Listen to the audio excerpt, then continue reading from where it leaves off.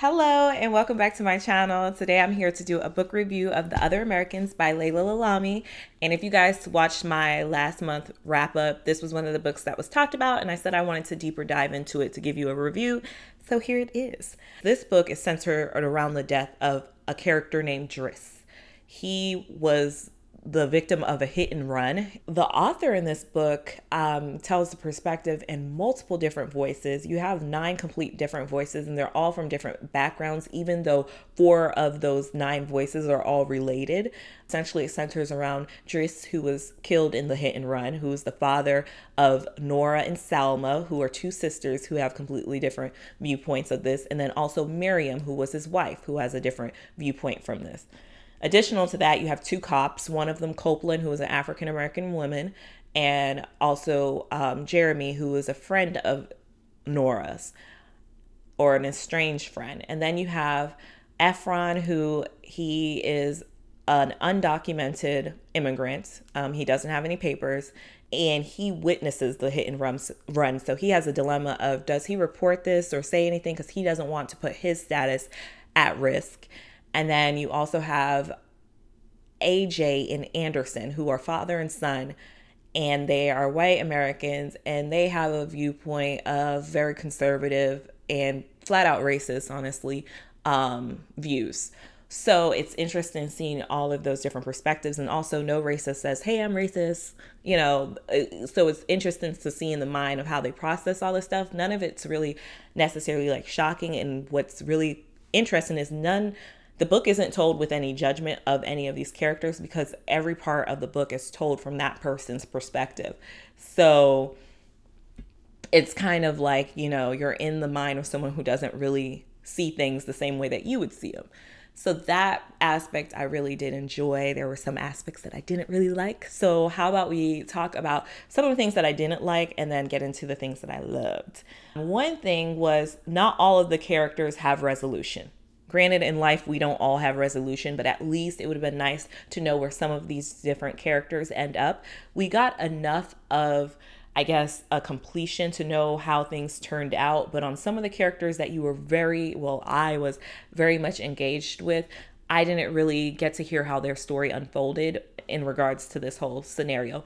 To me, there was one big cliffhanger that was left within that book, and it was surrounding, I don't know if I should say who it was surrounding, because if you haven't read the book, I don't want to spoil it. But it was surrounding one character in particular that I really wanted to know more about how all of this affected them. Secondly, something that it's not a huge gripe, and it's hard when you're doing 9 different voices. I feel like the author did an amazing job. But with Copeland, I think primarily because I am Black and, you know, she's a Black woman, some of her blind spots, granted we all have blind spots, some of them just didn't align with that of someone who is just a Black woman who's just like, I get that she could probably represent some demographic out there, but I think the majority of Black people, it's like, what, when I was reading her like thoughts of a person, I'm like, oh my God, clearly, like, no, that's not how someone who has dealt with race their entire life would perceive something. So those were my 2 main gripes. Things that I loved about the book, I loved the deep dive into the characters. I felt like, I say, you know, I didn't enjoy some of the character readings, but overall, I really did enjoy the different pieces of the life. I never felt like this was confusing or too all over the place. I felt somehow the story just flowed beautifully. I would say for the majority of the book, I couldn't even really put it down. The time just flies by because you're so engaged into the lives of these different people and also want to know what exactly happened. Was Driss's death an accident, or was this something more? One of the things I enjoyed most was you got to get into relationships and how we all relate to one another.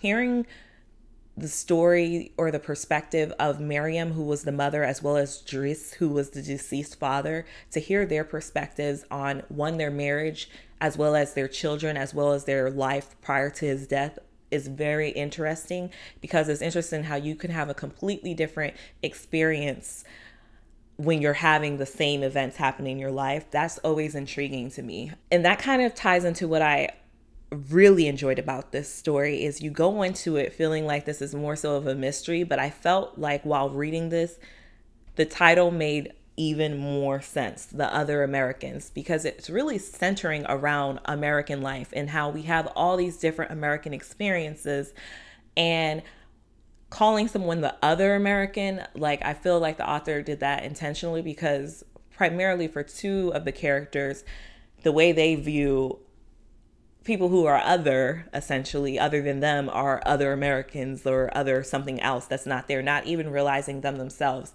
They are other Americans. Like, you know, we all arrived on this land, you know, while someone else was already here. And some of us by choice and some of us by force, you know. But I think the author does a good job of not even putting their voice, like the author's voice isn't in it, but it's the voice from these different perspectives, depending on what side of the fence you are on. Also, I would love if someone has read the book for us to talk below so we could talk about this, because the relationship between Nora and Jeremy was interesting, especially when there's a point in the book where things kind of escalate. At least they escalate for me, for certain comments that Jeremy's friend made, and also certain comments that he's made in the past. And it's just interesting on those. And I don't know if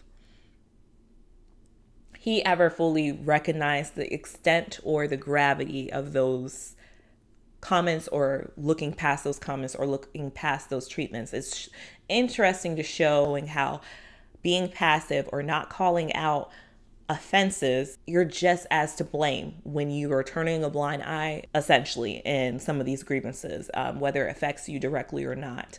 So in conclusion, clearly I really enjoyed this book. I think I gave it 4 stars on Goodreads, and it is a solid 4-star. Like, this is literary fiction at its prime, at its best. The story is so engaging.